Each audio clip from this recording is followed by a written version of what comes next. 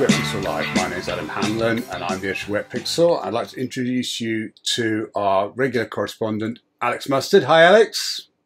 Hey, Adam. It's great to see you. So we were supposed to be diving together earlier this week, but the plan didn't come together, sadly. How was it? Yeah, we really missed having you there. Oh. And it was really nice. So it was a trip to the Farne Islands for those listening in. And normally this time of year, it's the beginning of when the seals start to become much more playful. Their mating season kicks in. It means seals of all ages become much more social, and you tend to get really good dives. Actually, the word on the street up there is everything's running a bit late this year, and probably another week or two would have been better. Great. So it was. I guess the highlight was getting the chance to see some friends and dive with them, and that was so it's sad that you weren't able to join us. Yeah. But on the plus, it wasn't a classic. I can say to you, didn't miss a classic seal few days. We saw seals on all the dives. We got seal photos, but we never had any of that incredibly, intense interaction that you sometimes get this time of year. Yeah. I saw on Facebook you had some very nice macro images, so I figured that you must have found another outlet for your creative enthusiasm. Yeah, the first day was really quite quiet for seals. Yeah. There was quite a lot of adults around, but hardly any pups. It was really strange. Wow. The second day it picked up a bit, and there was some quite reasonable stuff. Yeah. And I'm actually quite happy with the photos I got. I'll get around to processing them in a day or so. Fantastic. Well, the reason for our episode today is that Alex and I are both desperately trying to pretend that we're not very excited. I think Alex might be a little bit more excited than me. I don't know. It's probably a moot point. In a very large box from Nauticam deposited on his... well, I was going to send you a door. I suppose that's probably true, isn't it? Arrived with the carrier earlier today, and we think, although we're not 100% sure, that it contains the new EMWL macro wide lens system. So it's a big box. It's a big box. So what I have resisted completely opening it. Look at that, such self-control. Yeah. What I'm going to do is I'm going to put Alex on this big screen, and we're going to watch Alex and ooh and ah as he pulls out all these shiny new bits. It's very exciting, obviously, because it's such an exciting system to be looking at. I think also it's quite fun to see what's in the box. Yeah. Simply because it's a modular system and not everyone will get all these accessories. Yeah. And I'm not 100%, I really don't know 100% what's in this box. And I guess I should preface all of that by saying last time I tried to do an unboxing live, I opened the box and it was a book, and it was in the guy. I knew the guy was sending me a book, and I was keen to do it. And actually, the packages got mixed up by the courier, and I got a book signed to someone else. So hopefully, there isn't here what I'm expecting, and this isn't the personal shipment. Yeah, something completely different. So I'm just gonna grab my letter opener, and start hacking my way in. Excellent. Because I've been waiting all morning to do this. I said earlier, such self-control, I wouldn't have managed. But I think it's really interesting because this system is complicated, and particularly when ordering one, you have a lot of options. You don't need to buy the entire system to begin with. You can build it up modularly over time. Yeah. You can add more lens accessories on the front and also more compatibility on the back. Yeah. And even the middle relay unit isn't necessary. Yeah. So I think it is going to be quite interesting to see what is inside the box. It's also really good to point out that obviously, although Alex and I both shoot Nikons and full frame Nikons, the actual camera, the actual setup is compatible with Canon, Sony, Micro Four Thirds. So it's a very kind of broad church. It can actually work with everything. Oh, what's that? T-shirt. It's a T-shirt. I'll be wearing that on Wetpixel Live in the next few days, I imagine. Oh, we could. You don't have to do a wash this week, Alex. You're sorted. Absolutely. We're sending Issa to school in it for a couple of days, and then I'll have a go probably. Right. Sorry. Right. So there's loads and loads of bits in here. Yeah. I'll open the biggest one first because that's likely to get us into the exciting meat of the product nice and quickly. So then we'll go through some of the other accessories. Oh, goodness me. For those of you that aren't familiar with the EMWL, it's what's known as an endoscopic lens, although it's not really. Gosh, what's that? Oh, that just says set one. Right. So let's see what's inside there. And essentially, it's a lens that gives a very unique perspective. In that in this case it's a fisheye lens, or we think it's a fisheye lens on the end of a long stalk. But I think what's interesting about this system, as we said before in our specialist videos, is first of all it raises the bar image quality wise, but actually because it's modular, there's 3 lens optics to begin with that give you 3 really quite different pictures. Yep. And there is the possibility that Nauticam in the future, and indeed third-party manufacturers, could actually make a whole range of things to go on the end of it as well. Yep. Yep. So it becomes a really, really fascinating area, right? So I'm going to get rid of the cardboard, and inside one box there's another box. Oh, it's like one of those Russian dolls. Way to the back of the room. There we go. And inside this rather fancy-looking box, we'll open this up and see what's inside. It's got this kind of carbon fiber weave type effect on the outside. Oh my goodness, more boxes and bags than you could. So yeah, there's quite a lot to see here. I'm not sure what these are. They look like buoyancy. They might be, mightn't they? It looks like buoyancy collars. Yeah, they do. I think I think one thing I would say about this system is it is very it's quite a lot of investment to go in. I think we were trying to figure out exactly what the retail price is. But because it's modular and different people order slightly different things, we think it was about $4,000 US. I think, depending on your options, between $4,000 and $4,500, I think. As it we could figure out, but we may be wrong on that. So it's important as well that Alex has just pulled it out of the way, but it works with an existing lens. So it works with both done the same thing at the same time. It works with, in our case, with the 105mm Nikon lens or the 100mm Canon. I presume it works with the 90mm Sony, and with the 60mm on Micro Four Thirds. There we are. Okay, so and I'm actually planning to use it on both because I've obviously got a Micro Four Thirds housing as well. So be quite a nice. I think that might be quite a nice compact rig. Yep. Using it with live view, I think will be really nice. Yeah. So I think I'm definitely going to use that a bit early on. Yeah. I think one of the reasons it is expensive though is it was an incredible feat of engineering to design this whole thing. Yeah. And I'm sure Edward from Nauticam told me some things about it when designing it.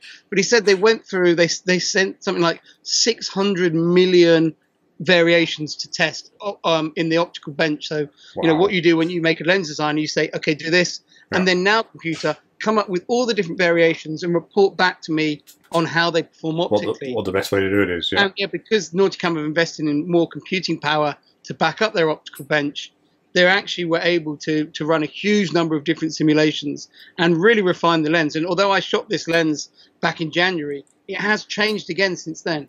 And the production version does have some new modifications, which are really good. The other thing is it's got a stack load of glass in it. Yeah. I think just the standard setup has got something like 30 elements of glass, optical glass in it. Yeah. And even like a complicated lens like this Nikon, which is a macro lens, which makes it more complicated than a normal lens, this has only got 14 elements of glass in it. Yeah. So it's like a whole scale up, one of these. Yeah. And that's where you begin, bespoke design that does something that nothing else out there really can do with that much glass in it. You start to think, actually it's hard to say it's not good value for money. So I'm going to start opening some of these packages. Look at that. This is the central relay unit. So you can use it without this. So there's a base plate that mounts onto the port. Then this is the relay unit, I think, in the middle. And this flips the lens around so that when you look through your viewfinder, left is left and right is right. Yeah. You use it without this, but when you do, it's a shorter sticking. It sticks out less far. Yeah. And also the view is reversed left to right. Yeah. Like the old Inon was, actually. Yeah. It's not that difficult to get your head around shooting it backwards, actually. And I'll probably give it a go trying it both ways. Yeah. And that's the advantage of being modular, isn't it? In that you can add and subtract bits as you go along and try different ideas. I've just realised I'm going to make a massive mess. Excellent, excellent. Here's the next one coming out. It's really good. And this is one of the views. I suspect that this is the 100 degree. Yeah. This is kind of the one aimed at SLR users. Yeah. It's got I know Edward said that from the prototype I tested, they've managed to make the front element even smaller across. It's small, isn't it? Yeah. Yeah, and the smaller that is, the easier it is to light the subject, and the bigger the magnification. So if you've got your nudibranch, like my finger coming up to it, you can really get the lens right up to it. Yeah. And suddenly you're shooting a wide-angle picture with the nose of a nudibranch as a foreground subject. Fantastic! What a creative tool. So such a mess. So there are 3 objective lenses. That's the first. So that's 100mm. There's a 60mm and there's a 130. But what we don't know, of course, is what is actually contained in Alex's box. So this looks like the 130mm. Look at that. Yeah, there we are. And this is the widest lens, but this is aimed a little bit more at videographers. Yeah. Although I have to say, when I shot it in Cayman, I used this one the most. Because I guess there was a little bit less wide-angle macro opportunities there. So it's quite a lot bigger than the previous lens, the 100mm that I showed you just before. Front element-wise, if you compare it to my finger now, you're not going to fill the frame with a nudibranch. No. But with a frogfish, you definitely would. And this is actually a little bit wider, and it's got tighter optics, so it allows, particularly for videographers, to be able to pan across the scene without getting too much fisheye. I was going to say, so how straight is the image? It's not curved image. It's a pretty straight image. It's in. I would say it's in that, you know, it's not curvy like a full fisheye, and it's not completely straight. But there are very few straight edges underwater. So I think Nauticam are definitely taking the attitude, both with this and the WACP 2, that you know, you get something reasonably straight and you know, you'll get away with it rather than worrying about every. You know, you're not. It's not for architecture photography. And then this is the 60mm lens, which is another macro option, but it's a little bit more like a classic macro, but at the end of the tube, and it's able to do 2:1 magnification from what I remember. I haven't read, so it's a really high-powered macro lens that you can put on. And this is one more that I would say you'd keep in your pocket, and then you go, well, you know what, I actually want to do a slightly more normal shot and get this one out. And I definitely, one of the things I were going to look at for diving with this is figure out what's the best way to transport this. You almost kind of want like a holster system. A bandolier. Because you know, the strength of the system is having all this stuff with you. So these are the 3 optics. Again, they're all out now on my desk. Fantastic. So you've got the and this is kind of the most interesting stuff, I think, in the box. You've got the 100mm, you know, small enough to really fill the frame with a sort of nudibranch size subject. You've got the 60mm, which doesn't give you as wide a angle of coverage, but it does. But it's even smaller at the front and can do super macro. And then you've got the sort of the more video aimed lens, but actually I think it's got quite a good role for SLR shooters. Shooters, when you can see how much bigger a front element that is than the 100mm. That's the 130 at the end there. So I think that's the kind of, I'm just going to make sure I keep all the lens caps on, because I don't want to, with all this stuff on my desk, don't want to end up scratching everything. This one here is the focus unit, which I forget what it's for. This might be, I'm not sure what this one does, but this goes, I think, between the port and the first element. So that's the first. So that one goes on first, and then you can either mount these direct onto this for a flipped image, or you put the relay in, and then it puts everything back around the right way. And it extends the tube as well. So and Alex, on the adapter that you just had, the last bit that you pulled out, so that presumably, what attachment does that have on the camera on the housing end? So that's got a bayonet on here. Right, so it's Nauticam bayonet. Yeah, and I think it needs that for the strength. It does, because that was my understanding. So obviously, if you're going to mount that onto your camera system, and this would be true whether it's Nauticam, flip, whether it's Nauticam, this is the flip for it, or another system, you would need to then mount the bayonet onto your macro port, onto the camera's macro port. Well, I think it goes onto here. So this is the system. And it looks like it's got holders actually for some of those lenses. So my comment about the I've really thought of it. So this mounts onto the camera like this, and then you can flip the lens. Oh no, this holds the 2 elements. So this goes in like that. Sorry, wrong piece. This goes in there, and then the focusing unit goes in there. It swings round. And then this swings round. It's quite hard to do without having the leverage of a camera. But it swings round and then rotates into place like that. And you shoot out through it. And then when you don't want to use it, you can swing it round, and it's a lot easier, obviously, when it's all a texture camera. Swing it round out of the way like this. Looks a bit like some kind of ready to mount into a standard Nauticam port here. So that's probably an M67 thread there then. Yeah, but it's got you need to have one which has got the locking holes as well. For it to lock in place. So on Wetpixel earlier this week, our friend from Saga Dive in Spain, Jose, is producing adapters. So for those of you that aren't shooting Nauticam housings, He's currently producing them for Seacam and Subal, although knowing Jose, if you have another brand, I'm sure he'll have a go at making you one up. So the good news about that, of course, it means that EMWL, it wouldn't only be limited to people that are shooting Nauticam housings. It'll be available to people shooting other housings using one of his adapters. So that's Jose at Saga Dive. Gosh, you got, I don't know, wow. Yeah, so there's some buoyancy things in here, which I'm not going to get out. Yeah. And then there's a few other little bits and bobs, which I'll just open any of the ones that look interesting. And so these are just converters. So something they've introduced since I last tried it as well is they've made some custom shades for the lenses, so to stop you getting flare and video. Oh, okay. So they're like little. And if you remember when we talked about close-up lenses on Wetpixel Live, we were saying how some of the Nauticam lenses are quite prone to flare. I think Nauticam are going to start making some of these lens shades across more of their range over the coming months. But they certainly got these now to launch with this, which is quite nice. So you should keep these down with me, but I wouldn't want to use them just because actually, unless I really needed them. Yeah, and obviously they would somewhat increase the distance to your subject potentially, because once you've got that on, it's going to stick out the front of the lens. So yeah, very happy to have them. But I wouldn't necessarily go with them on. Bayonet holder for float arm. I'm not gonna. I don't know what that's. It'll be. This is strobe mounting brackets, so that you can mount the strobes directly onto the stick if you want to. I thought that was a really clever idea. So, I mean, with the in-on one years ago, you used to mount long arms coming off the front of your housing onto it, and they were always a bit of a faff.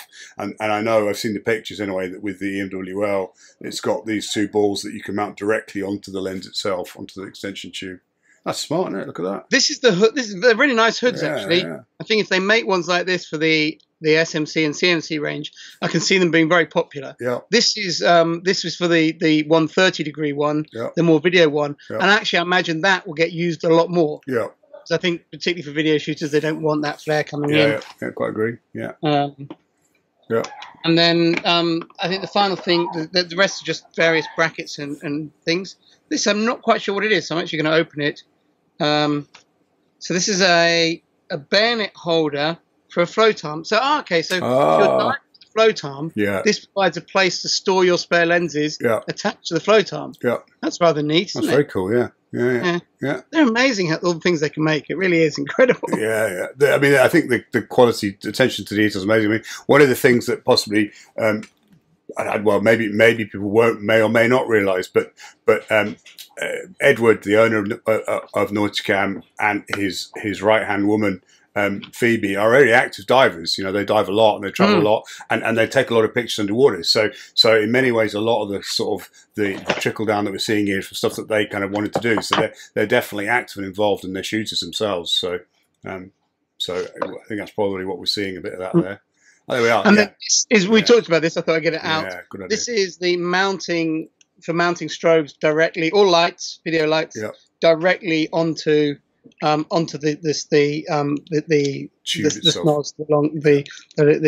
tube coming out. And there's actually like a position focus light on the top. It's actually got a cold shoe, so you can unscrew that and put that off. And you know, I've got from my other housings, I've got a cold shoe that has got another ball on it, so could have even more on there. And so theoretically, you could put a focus light on there, you know, straight, which would shine out over the end of the, quite useful actually. Yeah, or you could just three-way clamp and have focus lights and still lights on the front, which I think is really nice. I think the downside of mounting them on it is it means you're basically committing to using that then for the dive. Yeah, you are. Whereas if you have them on strobe arms, you're not. Now, I have to say, having shot this, as long as you know you've got the suitable subjects, you're much better off focusing on shooting this for the dive. But if you are using it more speculatively, then maybe you want to use the whole strobe arms reaching forwards, which does allow you to put a bit more buoyancy on the rig. Right, that's most of the goodies. Fantastic. There is a few little last things in there, but I think they're just various attachment things. So hopefully that gives people a bit of an insight. That certainly didn't disappoint. Alex, that was very exciting. It was for me anyway. Yeah, well, I think for everybody. Thank you for that. So I think it's worth mentioning that we're both. I mean, I think probably I have an EMWL coming shortly as well. Although I won't subject you all to a second unboxing video because I think that's probably over-egging it. What we do plan to do, something what I plan to do, is to shoot quite a lot of test images with it. At the moment, I'm not traveling a lot, so it's a good opportunity to get in the water. And I'm going to shoot some test images, and I have the lower lens as well, so I'll compare the two side by side. I think that would be really interesting. And we'll post those up on Wetpixel itself, so obviously it'll be there as a resource for people in the future. And hopefully, obviously, depending a little bit on what options arrive with my version, or maybe I can borrow some of Alex's, we'll try it with the different lenses and stuff to try and give people an idea of how they vary optically as well, which would be a useful resource hopefully for everyone. Yeah. My intention is is to actually just get out and put it to work. I'm not interested in doing test shots, but I think actually, particularly for sort of murkier conditions, temperate water diving, it's a great subject for a huge number of things. So if we do arrange a rematch with the seals, you might find me going, you guys have the seals, I'm going to go off and photograph hermit crabs or something. There you go. Fantastic. Well, Alex has already got some images taken with the, I think it was prototype EMWL on Instagram, on his website, so you can search for them on there, and I'm sure they'll be joined by lots more very shortly. So thank you, Alex. Thank you for sharing your no worries. your unboxing. It was a lot of fun. And thank you to everyone for watching. We'd like to thank Nauticam for sponsoring the episode, logically, obviously. We'd also, if you enjoyed this, please give it a like. If you would like to discuss more about the EMWL system, please feel free to ask questions in the comments below. Thank you very much, and I look forward to seeing you again soon.